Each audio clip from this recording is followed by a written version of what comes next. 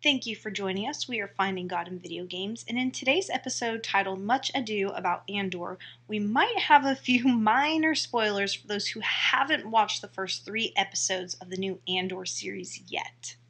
So if you haven't had a chance to watch it, just fair warning, not much in terms of spoilers, because as you will see as we go through this article, there's really not that much to spoil. But I will say, as a lifelong Star Wars fan, the last several years have been pretty good to me. I mean, the cinematic offerings, yeah, they've been a little bit of a mixed bag. But the live-action television shows and even the animated series that we've been receiving have been hotter than Mustafar in the summertime. You don't say. And sandwiched between the excellent Obi-Wan Kenobi series that we just finished and the upcoming adventures we'll get to enjoy of our favorite Mandalorian and Ahsoka and everything that's coming up. Bad Batch will be back soon. Don't even get me started. But before we get to all those places, we have this new series that's designed to provide some, what I would consider, much-needed exposition on the early days of the rebellion, featuring Cassian Andor, one of the lead characters from Rogue One. With the first 3 episodes all dropping on the same day to introduce us properly to this new series, I went into this show with some pretty high expectations. I mean, I figured we would at least start out with Cassian maybe infiltrating an Imperial Star Cruiser. Maybe we'd get a couple of scenes with Saw Gerrera to provide a little bit of fan service up front and hook everybody. Cool. I was really figuring we would see K2SO show up at some point in here, even if it's just a cameo appearance. And, I mean, just trying to hope that I'd get really lucky here. Maybe we'd get a glimpse of Kanan Jarrus or Hera Syndulla. Someone from the Star Wars Rebels series would have been fun. I mean, in this early timeline, there are so many possibilities. And with 3 full episodes to watch that were, anywhere from 45 to 50 minutes in length, surely there would be some dangerous espionage and some exciting Imperial entanglements in the mix, right? Well, you would be wrong because no, none of that happened. None of that happened at all. No. No, instead, what we received was a deep, intimate look into the life of the lead character, providing some very unexpected details about his childhood and an inside look at the relatively mundane activities that he had in his day-to-day routine. Now, sure, there was a little action, but honestly, after just finishing watching Boba Fett ride around on a Rancor and Mando wielding his Darksaber in their respective series, the stakes on Andor are relatively small in comparison to what we've enjoyed so far. Yeah. And as the credits rolled on the 3rd episode, I still had so many unanswered questions, and the series to this point has not answered any of them. As a matter of fact, they spent a great deal of time answering questions I'm not really sure anyone was asking as we headed into this series. I went into this expecting to see the beginning of the Rebel Alliance, and instead, I received a front row seat to a few challenging days in the life of Cassian Andor as he, was having people try to collect his debts that he owed them. But as I considered the first 3 episodes of this series and the difference between what I had expected and what I actually received, an uncomfortable truth about more than simply my unrealistic expectations about Andor came to the surface. I was approaching this series in a very similar way that I found myself praying, reading the Bible, and even treating my relationship with the Lord. And I have a feeling many of us have grappled with this exact same struggle. Throughout my life, I've been told by some very well-meaning people that the answer to every question I have in life can be found in the Bible. And while that sounds fantastic, in practice, this hasn't quite happened the way I had hoped. When I faced some challenging crossroads in my life, like what career choice should I make? Should I move to this city or this state? Who should I date? Who should I marry? Or just what way could I serve the Lord the best? I scoured the scriptures looking for answers, and the answers were not exactly provided in the black and white manner that I would have preferred. I never found a verse that said, "Thou shalt spend thine first 3 years of employment in service to McDonald's." That would be weird. That would be weird. It'd be great product placement, and I'm sure McDonald's would be very excited about it. Maybe that's in like the New International Version or something. Oh my goodness. But the Message Bible, brought to you by McDonald's. I don't. But that it's not in there. Not in that direct way, certainly. I would pray and I would seek very direct answers to my specific problems in life, but the simple binary responses of yes or no that I was looking for eluded me. And for years, I found myself treating the Lord the same way I was viewing this new Cassian Andor series.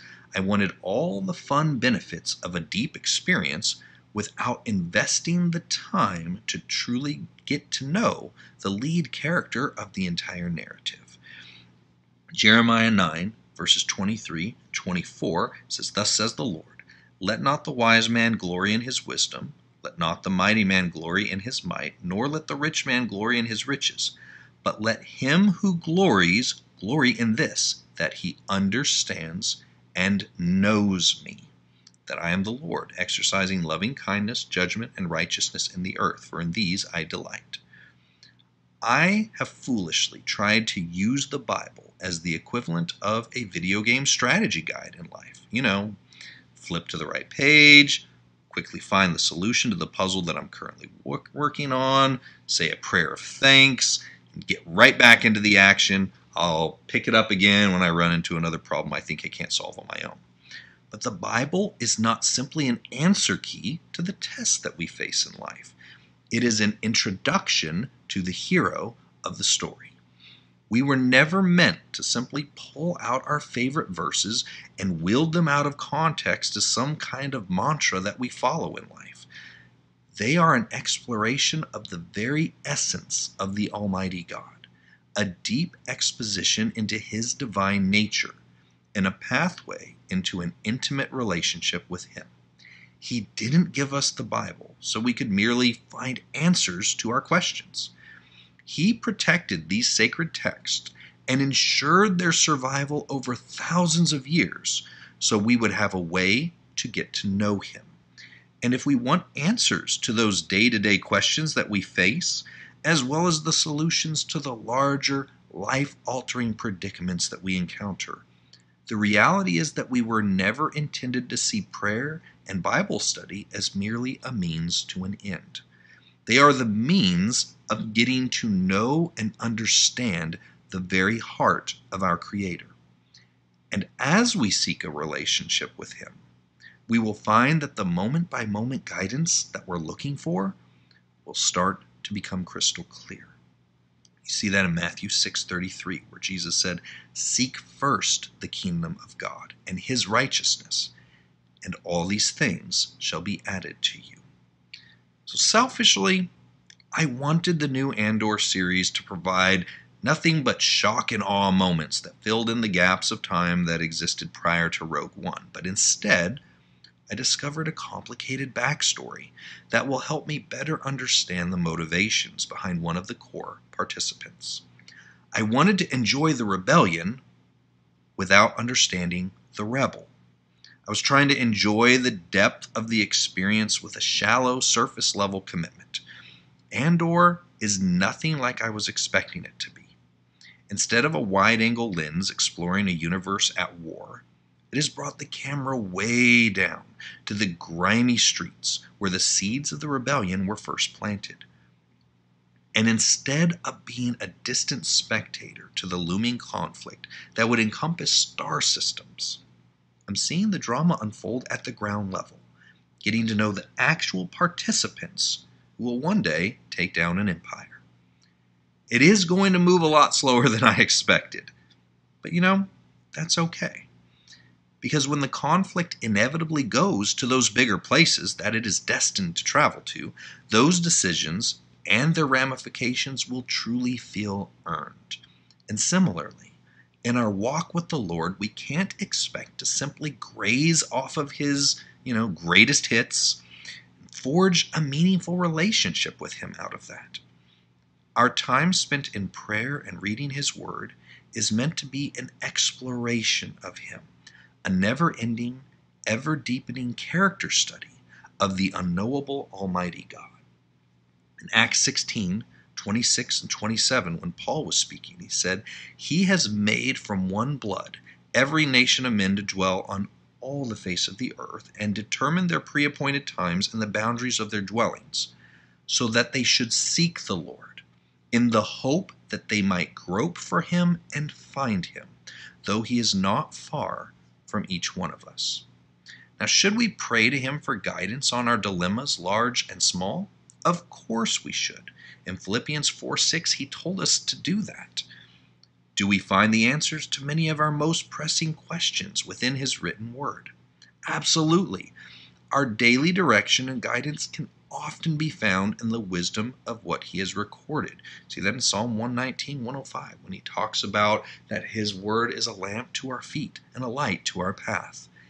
But reducing our relationship with Christ to nothing more than a genie's lamp to be rubbed when we want our wishes granted misses the entire point of all of this. He did everything he has ever done with the intent to provide us with a way to seek him, find him, and truly get to know him.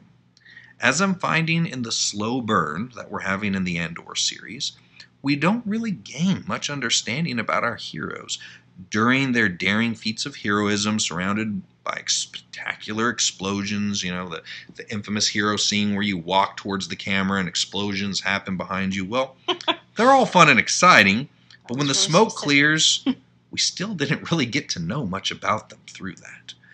I will learn more about the early days of the Rebel Alliance by seeing it through the eyes of Cassian Andor than I would have ever gleaned from a bunch of exciting set pieces that provided style without substance. And to see the story the way that Cassian saw it, I must live it through his lens, understanding him as a character, not just a means of providing exposition and answers to my questions. As the prophet Elijah found in his mountaintop experience, the voice of the Lord coming to provide direction, it wasn't found in the excitement of the howling wind or the explosive earthquake that was happening all around him. The voice of the Lord was found in that still small voice of a loving, caring Creator calling out to his child to show us that the answers we are looking for can only be found in the quiet place of truly getting to know him. We'll finish with Jeremiah 29, verses 12 and 13, where the Lord says, "Then you will call upon me and go and pray to me, and I will listen to you, and you will seek me and find me when you search for me with all your heart." We truly hope this has encouraged you today, and if you'd like to connect with us or check out some of our other content, such as our articles, videos, daily devotionals, and gaming streams, we can be found on YouTube, Facebook, Twitter, Instagram, and TikTok.